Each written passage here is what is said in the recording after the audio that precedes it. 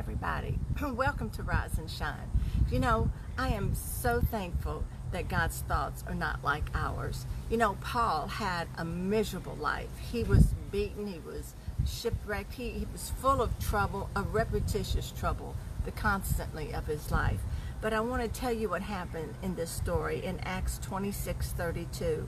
This is what happened to Paul, because King Agrippa said to Fetus, this man could have been set at liberty and free if he had not appealed to Caesar.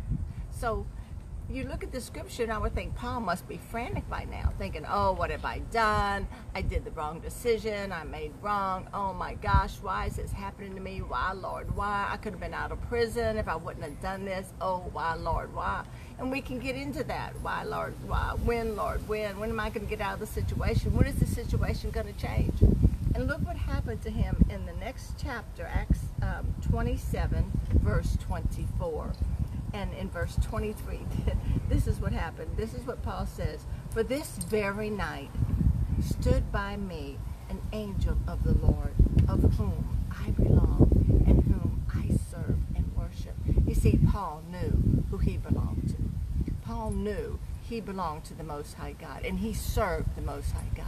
He knew that. So because of he knew who he was in Christ and how much he was connected to God, he never complained once. Never. In the next verse, this is what happened. And the angel said, do not be frightened, Paul. It is necessary for you to stand before Caesar.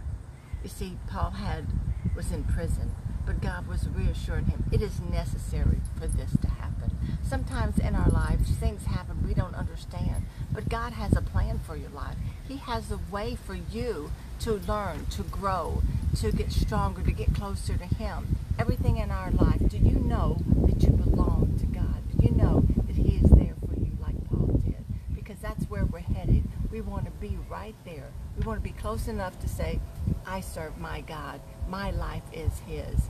And then maybe one day you can see that big angel standing beside you saying, fear not, I am with you. And this is going to happen, but I'm going to walk with you. You see, Paul knew who he was, and I want to be that strong in Christ to know who I belong to. Because everything in your life, it happens good and bad, but God is with you every minute of the day. Every second you have to walk through hard times. So let me pray for you. Oh, Heavenly Father, I'm going through a hard time right now. I'm going through financial trouble. I'm going through depression, anxiety. I'm frustrated. I'm in fear. Tell me, please help me. Why? Why, Lord, why? So, Lord God, I just ask you to help me. Flood me with your spirit. Flood me, Lord God, with your presence and with your strength and encourage. As I walk through this walk, I know I am not walking alone. For you said you would never leave me or forsake me. So hold my hand as I go through these circumstances, Lord God, and raise me up to a level that's higher of faith than I ever have been before. Amen and amen. Remember, I'm on YouTube, I'm on Facebook, and Instagram. Look me up, and I'll press share with someone, and